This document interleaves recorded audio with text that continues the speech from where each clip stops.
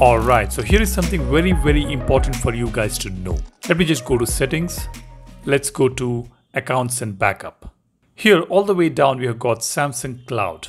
Let's tap on this. It's connecting to Samsung Cloud.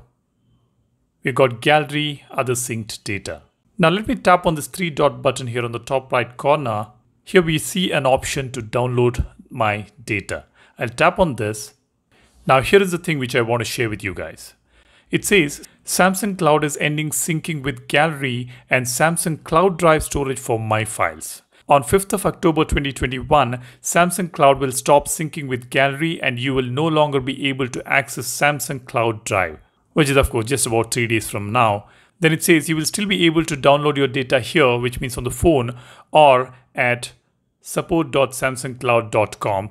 This is until 30th of November 2021. After this date, remaining data will be deleted. You heard it right.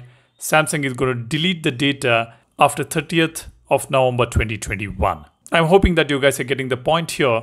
Again, let me tap on this three dot button. Here you see link with OneDrive. When I tap on this, as you can see here, it says you will get 15 GB of storage free for a year. After the move, Gallery will be continuously backed up to OneDrive. Everything else you are currently backing up to Samsung Cloud will continue to be backed up there with no storage limit. So Samsung is moving your Gallery sync to Microsoft OneDrive, and everything else that you sync, like it could be messages or call logs or your phone settings, will continue to back up on Samsung Cloud. So all you need to do is you have to make a move to Microsoft OneDrive, especially those of you who have saved some data on Gallery. And if you want to continue to save your images and videos from Gallery to Samsung Cloud, you will have to make the move to Microsoft OneDrive because there is no more support from Samsung for syncing your Gallery data. Alright, now what is the action you need to take? If at all you have saved any data on Gallery, you can download it right here on the phone. Just tap again on this three dot button. We have download my data option here. Tap on that. Just tap on continue.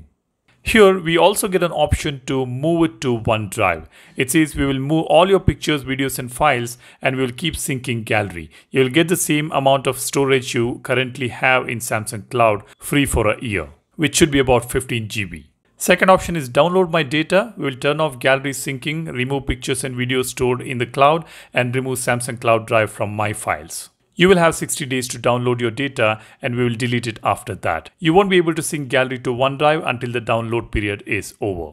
And the last option is to delete my data, which you can also do if you don't want that data to remain there. Now the best thing to do is if at all you want to keep those files on cloud, then you can directly move it to OneDrive right from here without any hassle. And it says this opportunity to move it to OneDrive will expire on 4th of October, which is this month, 2 days from now. So you will have to hurry if at all you want to move your data from Samsung's Cloud Drive to OneDrive. Just tap on confirm here. It will take you to this page, make the move to Microsoft OneDrive, the same page which we saw before. You will get 15 GB of storage free for a year. Just tap on this and tap on connect. Here you see connect to your Samsung and Microsoft accounts. We can easily sign into Microsoft apps on all your Samsung devices by connecting your accounts. This means once these accounts are connected, we will be able to easily log into Microsoft applications on all the Samsung devices. Just tap on connect here. If you already have a Microsoft account, you can log in here. If you don't have it, create one and continue. These are the steps you need to follow to move to Microsoft. It's already late.